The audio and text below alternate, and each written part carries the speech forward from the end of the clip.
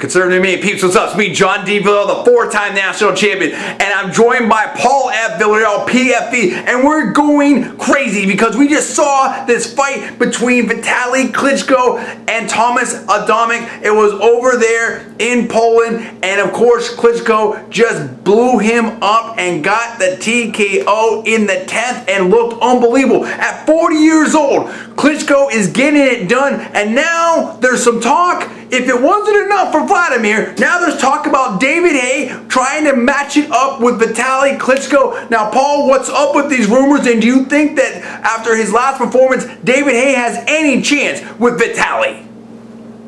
John, what's going down is that David Haye, who was considering retirement after he was easily handled by Vladimir Klitschko recently, publicly said that he was willing to face Vitali Klitschko. People weren't sure about that. David Haye did not seem to want any part of Vitali Klitschko in the past, but now he has come out and said he will delay his retirement to face Vitali Klitschko, who looked dominant tonight. You asked me what do I think about Haye's chances. Based upon the way that Vitali Klitschko looked tonight, he looked amazing. He was the lightest he's been in over a decade. I don't give Haye much of a chance, but you never know, and I would love to see that fight. You would never know, and because anything can happen in a heavyweight fight, and it's never done until it's done inside the ring. And here's the deal.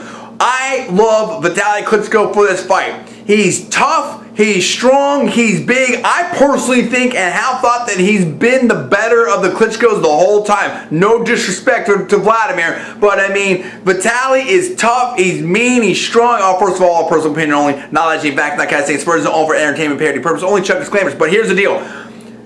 David Haye, if he basically was, you know, trying to sort of, in my personal opinion, stick and move and kind of play defense from Vladimir, what is he going to do against Vitali? Get on a plane during the fight? I mean, dude, no way. We saw the attempt at sort of some movement and some speed and some different things from Tomasz Adamek, and Adamek showed tremendous heart tonight. But man, Vitali has the movement. You think that he's just a big guy and you're going to be able to outmove him. When you get in the ring, it's a different story.